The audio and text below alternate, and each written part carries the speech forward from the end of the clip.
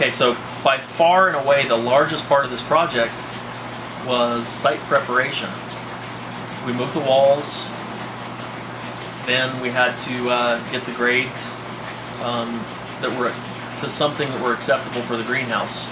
And this outside part where I'm standing right now was in the front yard, and it graded away from the house and away from the backyard. So we had to build the grade up, we had to dig the footers for the new concrete block wall, and we had to basically prep the foundation for the greenhouse.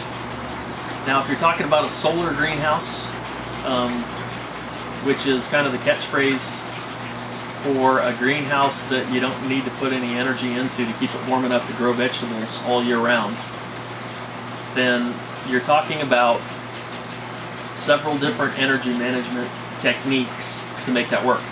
And the first, and I think probably the most important, is to get the foundation well insulated. And what we did all the way around the exterior of the greenhouse is we dug down about 2.5 feet, and we put in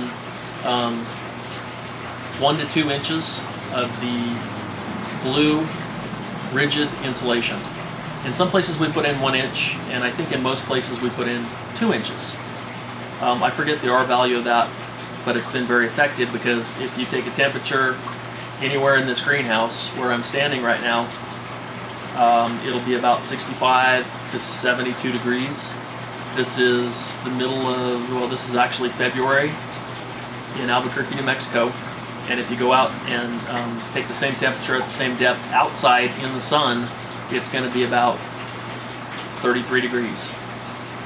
So the first, and I think probably the most important aspect of building a solar greenhouse, is to isolate the greenhouse from the outside environment, so that you can build solar mass, store energy, store heat in the soil and everything else inside the greenhouse. Anything that weighs anything inside the greenhouse, you can store heat inside of.